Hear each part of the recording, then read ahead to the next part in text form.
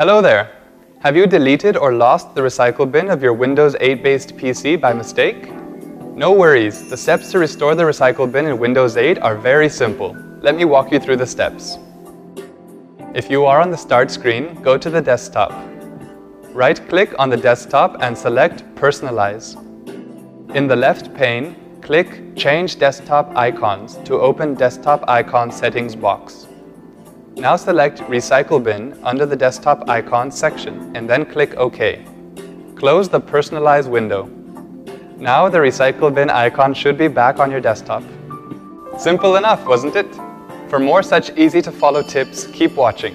And if you face issues on your PC that you need expert help with, just call iYogi. Good karma.